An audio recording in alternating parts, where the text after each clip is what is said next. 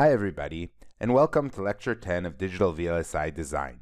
I'm Dr. Adam Teman of Bar-Ilan University. Today I'll be discussing input-output circuits and the pad ring. So let's start actually with a bit about packaging. How do we actually get outside the chip? Well, it's a pretty long road.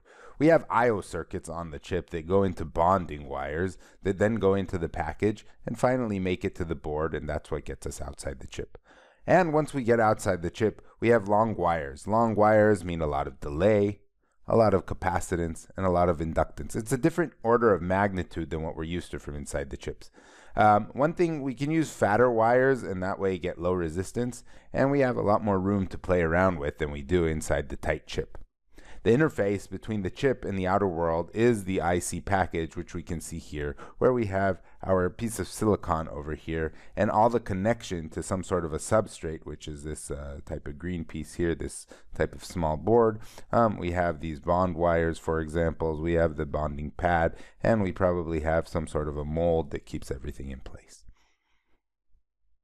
So, what is this package? It sounds like kind of a trivial type of a thing, but actually it's very important, and it may be, in fact, one of the most expensive pieces of the whole product in the end. So the package provides the physical, temperature, and electrical protection for the chip. It's the electrical connection from the chip to the board, so we need to go from the chip and arrive to the rest of the system through this package. It's the physical connection, it actually what connects it physically, and it protects us from high voltages that are outside the chip. It gives us physical protection so we don't accidentally break the chip if we touch it or something like that, and it provides thermal isolation, which is a very important piece that we'll discuss. Here we can have a type of a schematic of a package with all kinds of pieces of RLC that we have connecting to it. The requirements of the package have 5 different categories. First of all, electrical. We need to discuss the capacitance, resistance, inductance, and impedance tuning of all the connections to the chip. We have the interface, so we want a large number of I/O pins often to connect to different interfaces outside the chip. We have the mechanical type of a requirement, which is what type of protection we have for both the die itself and the bonds that connect the die to the outside world, and how it is compatible with the underlying PCB that we have to connect to. We have the thermal requirements, which are how do we remove heat from the chip. That's a very important part.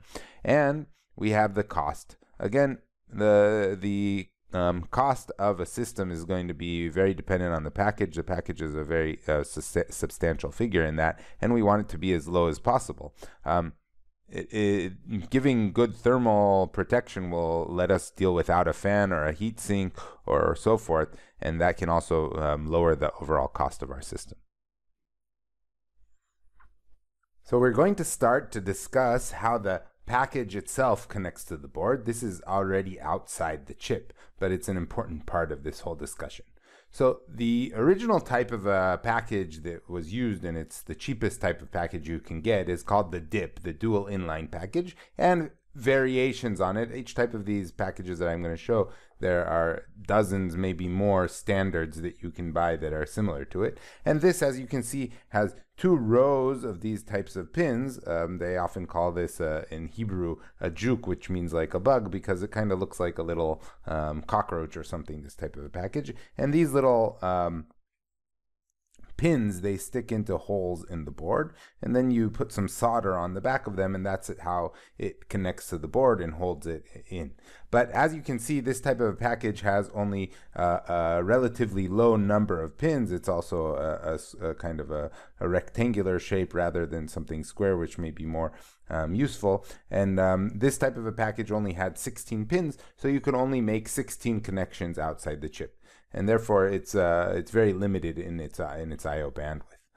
A more kind of a complex package is what we would call a QFP, or a quad flat package, and it's a type of families. And here we have already a square package with many of these types of pins. The pins are also sort of bent, so it's easier to put the solder on them and so forth. As you can see, the difference would be that in here you would have a chip like this that would be connected to these guys in such a way, and on the other side too. And here you would have the chip in the middle here that's connected now to all of these guys. And we have a lot more pins in this case, but still we have to, in the end, solder each one of these pins separately to the board, and which could take quite a bit of work, and it has these long connections that have to be bonded inside, which we'll discuss in a minute. A more kind of complex package is what we call a PGA, or a pin grid array. And here on the board we would have holes in an array. So if we would take our board, it would have a bunch of these holes in it, and we can just stick flip this package over and stick it in, and all the pins will stick right into where we pre-drilled these pins, and then we have to just put solder on the other side.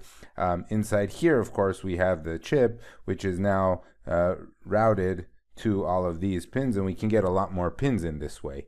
So this is a bit better arrangement. And finally, we have what we call a BGA, or a ball grid array, which is similar in how it's set up to this PGA, but here, instead of these holes on the board, what we would have is we would have kind of landing pads on the board, these types of places that we just flip this thing over, put it on, and there's some material here that once we heat up the board in the package, these balls will melt, and they will cause this connection to happen. So we don't have to go and solder each one of these, but rather we can just do one type of a thermal process that will connect everything at once, and that's much more efficient than doing it one by one. So a ball grid array is what's used for things with a lot of pins, and that we want to do it more effectively. But of course, the price goes like this, right? So these will be a lot more expensive. But that's outside the chip. So that's how the chip, the package itself, connects to the board. We also have to look how the package connects to the chip. And so there are two main approaches to this. The traditional one is called wire bonding. This is what was done for many, many years, and it's still done with the cheaper chips that don't need as special requirements. But what we have here basically is that we take the die, we put it on some sort of a solder or something here that it can be held onto, and then we will put a little, we will put a solder here. We will solder a piece of usually gold, then tie this gold over to the connection that's that pin that we saw before, like on our QFP, and we'll put another solder over here. So if we look at this in a microscope, we can see here that there's a piece of solder over here, and on the other side as well, over there will be another piece of solder, and this is really a very thin gold wire that makes the connection. All the pins have to be around the chip edges, which we have about 100 micron pitch. It can be lower than that, but it's on the order of magnitude of dozens, maybe 100 micron. We have to bond each one of these chips. We have this sewing machine kind of thing that goes and it bonds this side, then bonds this side. Then on the next pin, bonds the two sides. So this happens really fast, but it still happens one by one, and the machine has to do this. And the result is that we have this long wire, and if you see this, the wire is long, means it has a high RLC. So it's about 5 nanohenries and 1 picofarad per wire, which is quite a bit outside the chip. So that's wire bonding. It's the cheap way of doing it. It's what's usually done, but again, it takes a lot of time, and it turns out that we have large parasitics on the wires. The other option is to use what we call a flip chip. And it's called a flip chip because what we do is we take the chip and put on the top of it these things called solder bumps, and then we flip the chip over, we turn it over like this and put it on the substrate, and then we just heat up the substrate, and the solder bumps will be connected. So in that way, it's just like a BGA. The only difference is that now the solder bumps are on the chip itself. So this is the IC, and the array here of these package pads, they're on the package itself. Okay, underneath this there will be routing usually to other balls that will have solder bumps under here that will connect to the board, to the PCB. So this thing is the substrate of the package. This is the substrate of the package, and this is the IC itself. Okay, what's good about that? So first of all, we can have our actual connections. These balls, they connect to the actual metal inside our chip, to our back end, our high metals of our back end process. And so they're direct connections that enable us to connect to the middle of the chip. Here, with the bond pads, with the wire bonding, we could only connect to the edges. So if the bond pads, all of the bumps were around the chip and they had to connect outside. Here with the flip chip, we can actually stick these bonds right in the middle. And that's really good. Why is it good? It's good for several reasons, but we can have signals come in directly into the middle of the chip, but even better yet, we can put connections to power and ground wherever we want inside the chip, and we don't have to have the long route from, like for instance, if we had here, we put in some sort of a VDD, it would have to route all the way to here to get the VDD to a transistor that would be in the middle of the chip. Here we can put the VDD right on top of it. The other thing is we don't have these long wires, right? And so we get these short wires, they're just these bumps, and we get a much lower inductance. So it's like 0.1 nanohenry.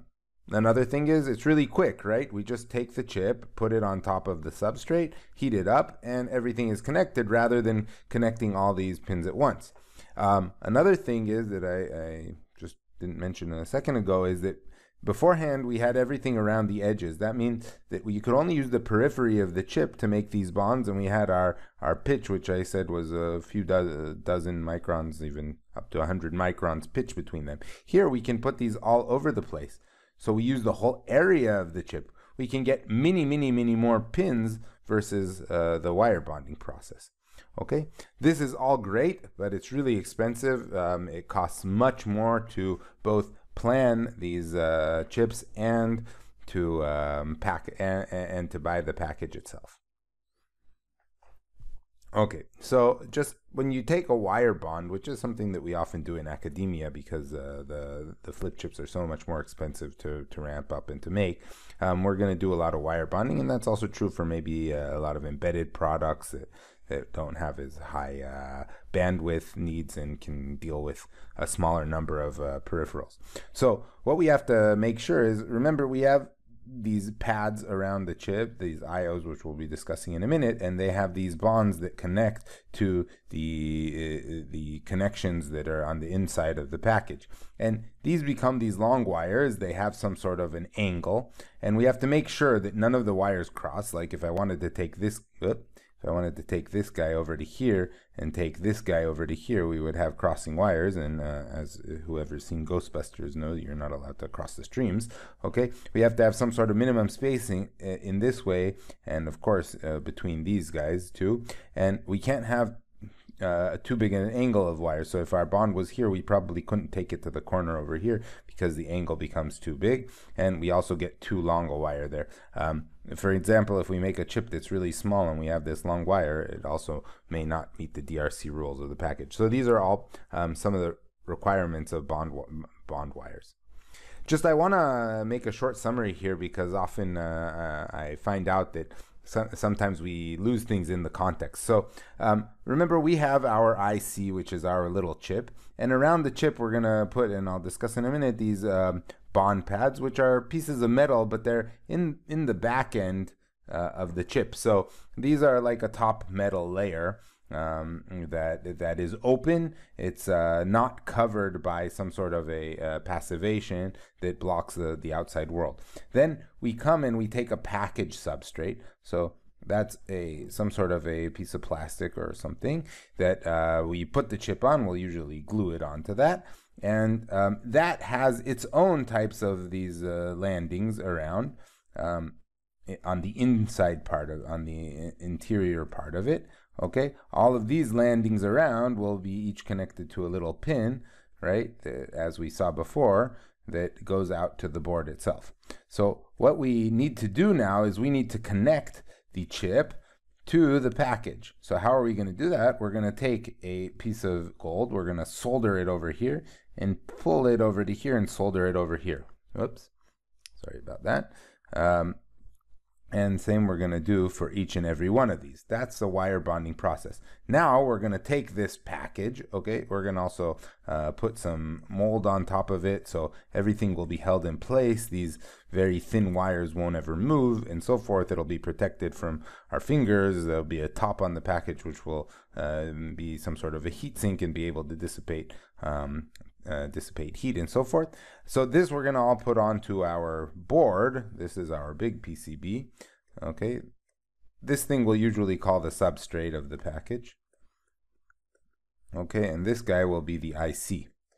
Okay, so now we have our big PCB, which may have other chips on it and who knows what. And these guys, we're going to actually solder all of these pins in. Either, again, if it was like a QFP package, we'd make a solder on it. If it was like a dip package, we'd have a hole that this thing would fit through.